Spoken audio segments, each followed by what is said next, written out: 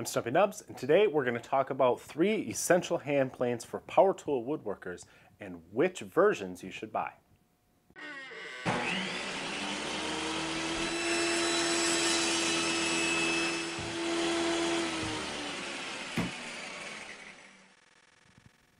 lot of today's woodworkers think hand planes are an archaic tool of the past. Who needs them? We got power.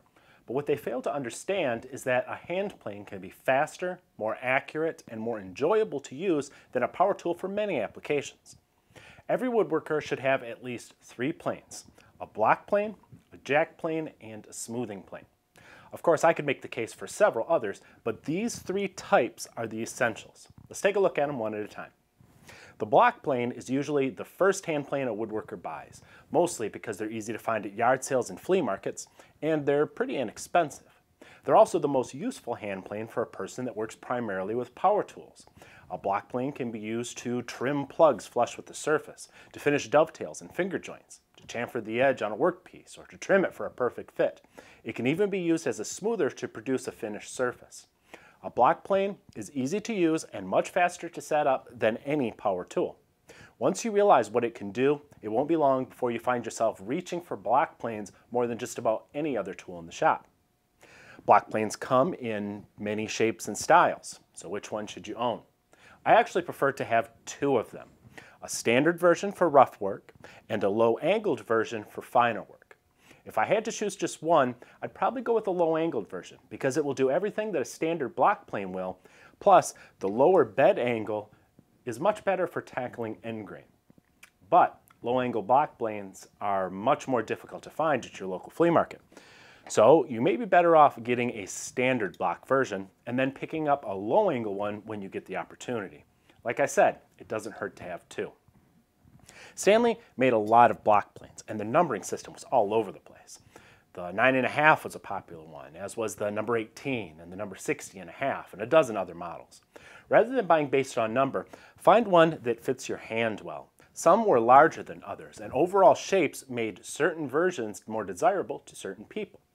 A couple of features that I would insist upon, though, are a threaded adjuster, whether it be one that's parallel to the sole like this one or perpendicular to the sole like the other one, and an adjustable mouth, which allows you to open and close it based on the thickness of the shaving or the type of the grain that you're working. Stanley's used block planes are pretty cheap and abundant. There's no reason to settle for one that doesn't suit your needs or that's damaged in any way. You can afford to be choosy. The second plane every woodworker should have is a number 5 jack plane like this Stanley. Some say that these are called jack planes because they're like a jack of all trades and that they'll do a little bit of everything. They can be set up with different iron angles and profiles for aggressive stock removal or for fine smoothing. They're particularly useful in a shop that doesn't have a power jointer. You can use a jack plane to prepare the edges of boards before you glue up wide panels, or to knock down high spots on rough stock that's twisted or cupped before you feed it through a power planer. They're also very useful for flattening very short stock quickly that can't be safely fed through a planer. Like block planes, jack planes come in standard and low-angle models. The low-angle versions, like this Stanley number 62, are the most versatile because they perform better on all sorts of materials and grain, and they have the added advantage of easily interchangeable irons that can quickly transform it from a rough scrub to a fine smoother or a tooth scraper and so on. But vintage low-angle Stanleys are very rare and very expensive, and even new models will cost you between $200 and $300. Fortunately, Stanley seems to have made one number 5 standard jack plane for every man, woman, child, and shop dog in the world.